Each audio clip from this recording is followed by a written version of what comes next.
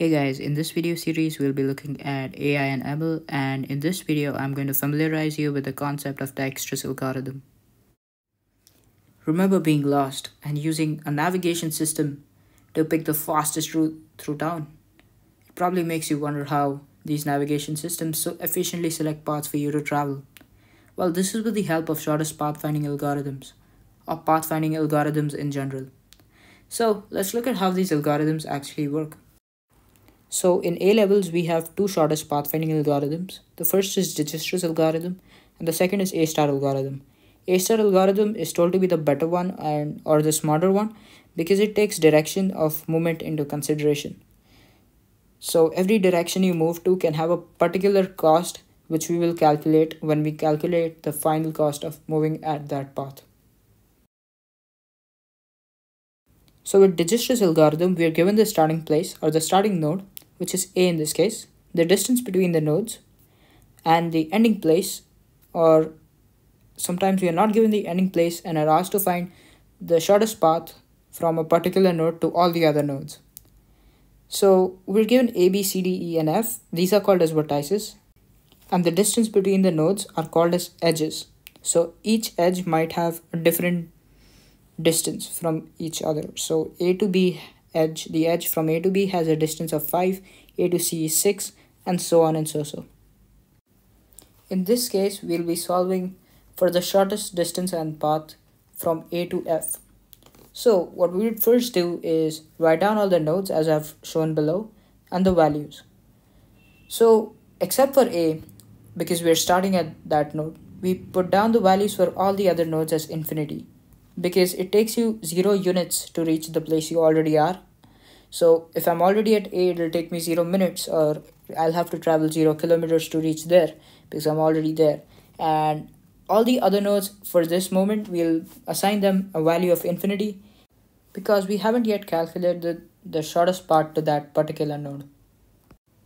Our next step would be basically going node to node, finding the shortest distance between them and updating their values constantly. A simple logical explanation of this is if the new distance is less than the old distance, then update that value, or else skip on updating it and just keep moving ahead. So first I'm going to select B and C because they are directly connected to A, and we can pretty much by looking at them say that the shortest distance from A to B would be 5 and the shortest distance from A to C would be 6. So what we do is we remove the value of infinity from B, and we're going to update that value to 5 because that's the shortest path as we just discussed, and we do the same for C and put it down as 6. Now since all the nodes attached directly to A have been updated, let's add A to a list which we'll be calling the list of processed nodes. So as you can see, I've put down A as processed. To decide what to update next, we select the node with the least value, which in between B and C is B, and update all the nodes that are directly connected to it. So the nodes that are directly connected to B would be A, D, and F. But since A is already processed, we don't look at that node. Let's look at D and F. To go to D, we would first have to take the path from A to B and then B to D. So in this case, that would be 5 and then plus 7. So we erase the infinity sign that is under D and update that value to 12, 5 plus 7.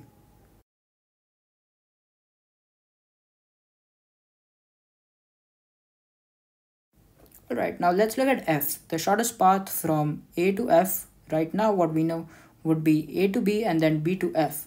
So that would be 5 plus 3, which is 8, which we've jotted down.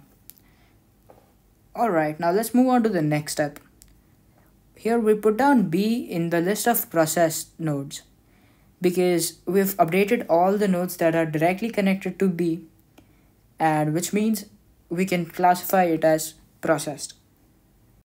Alright, so if you look at the nodes and values table right now, we can see that C has the lowest value between the unprocessed nodes because A and B are already processed. So moving on to the next unprocessed node, we go to C, and C is directly connected to E. So we'll be updating E. So going from A to E would be 6 plus 4, which is 10. So let's put that value down as 10 and put C in the list of process nodes.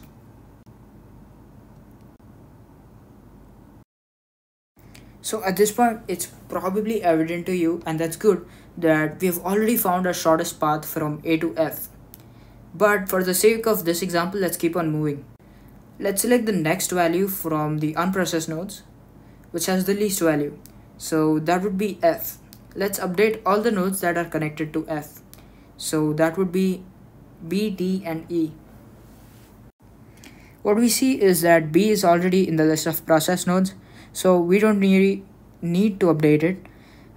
Next we have D. So if we take the path from A, B, and then B to F, and then F to D, it will become 8 plus 4, which is 12. And 12 is already the same value as we have right now. So paths ABD and ABFD have the same value. So it's no use updating this value. Now if you take the path from A, B, and B to F, and then F to E, that would give us 5 plus 3, 8 plus 7, 15. The value we currently have for E is 10. So this value is smaller value than what we are currently calculating.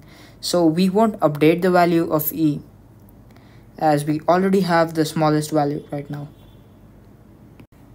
We can now add F to our list of process nodes. When this happens, and when we have added our final node to a list of process nodes, this means that we've already completed the whole process and we have found the shortest path from A to F, and this has a value of 8.